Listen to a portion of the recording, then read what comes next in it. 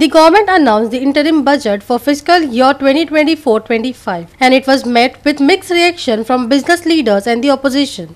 While some hailed the budget for addressing the vulnerable classes, others felt that there's more that could have been done to give some respite for the middle-income families. Prime Minister Narendra Modi hailed the recently announced interim budget, stating that the budget addresses four main pillars of developed India, which include farmers, women, youth and the poor. He further added that the budget guarantees a strong foundation for Viksit Bharat 2047. इस budget में continuity का confidence है। ये budget विकसित भारत के चार स्तंभ युवा, गरीब, महिला और किसान सभी को एम्पावर करेगा। निर्मला जी का ये बजट देश के भविष्य के निर्माण का बजट है। इस बजट में 2047 के विकसित भारत की नींव को मजबूत करने की गारंटी है। इस बजट में फिस्कल डेफिसिट को नियंत्रण में रखते हुए कैपिटल एक्सपेंडिचर को 11,11,111 करोड़ रुपए की ऐतिहासिक ऊंचाई दी गई है। अर्थशास्त्रियों की भाषा में कहें तो एक प्रकार से स्वीट स्पॉट है। इससे भारत में 21वीं सदी के आधुनिक इंफ्रास्ट्रक्चर के निर्माण के साथ ही युवाओं के लिए अनगिनत रोजगार के नए अवसर तैयार होंगे। Goa Chamber of Commerce and Industries President Srinivas Dempo welcomed the interim budget, stating that Goa can immensely benefit from the budget. See, industry today wants more of reforms than subsidies. At least the personal belief whenever I go and meet industry fellows is, they say we want to focus on two things.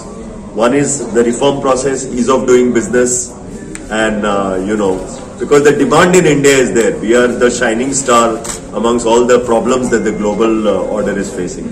So I think the government is focusing rightly in terms of delivering on the infrastructure front as well as the reform process in taxation. But Goa is unique in the sense that Goa is a small state, and I think we need to focus on. Recently there was Goa Invest Summit. We need to focus on what sectors should be invited more. And there have been a couple of sectors named like IT, ITES, logistics and warehousing, medical devices, electronics, because our land size is small. So I think, and if you look at the FM's budget, it basically focuses on many of these sectors. So I think, Goa can immensely benefit from, but again, this is a vote on account. When we sit in July again, probably we'll get a better sense. Professor Dr. Manoj Kamat too opined that the budget focuses on bringing positive reforms to the Indian economy. वो अर्थसंकल्प म्हणजे भावी येवपी अर्थसंकल्पाची एक बरीतल्या बरी झलक आसा अशें म्हाका दिसता। आणि या बजेटाचो सगळो जो फोकस आसा तो युवा वर्ग, कामगार वर्ग, शेतकरी वर्ग, ग्रामीण अर्थव्यवस्था आणि बायलां म्हणजे विमेन फोक हांचे संबंध केंद्रबिंदू दवरून हो अर्थसंकल्प केला। जरी सॅलरीड एम्प्लॉई म्हणजे पगारदार नोकरदार हांका सॅलरी इन्कम टॅक्सा भितर कसलीच रिबेट किंवा कसलोच फायदो जरी दिलो ना, तरी सुद्धा रिफॉर्म्स म्हणजे परिवर्तन हाडपाक, बदल हाडपा खातीर एक फुडलो संबंध भारताची अर्थव्यवस्थेन सुयोग असे बदल हाडपा खातीर एक बऱ्यांतलो बरो प्रयत्न निर्मला सीतारामनान केल्लो आसा। पायाभूत विकास सुविधा, ग्रामीण अर्थव्यवस्था आणि सामान्य लोक हे या बजेटाचे केंद्रबिंदू असतात। या बजेटाची एक मोठी खासियत म्हणजे फिस्कल डेफिसिट, जी तूट असा महसुलाची, ते महसुलाची तूट खूप कमी असा। या अर्थसंकल्प ग्रोथ एडेड असा, म्हणजे भावी आर्थिक विकास वाढीक लावपा खातीर, विकास दर वाढीक लावपा खातीर ज्यो योजना सरकाराकडे असतात त्या सगळ्या सरकार योजनांचो पाठ या अर्थसंकल्पान केला।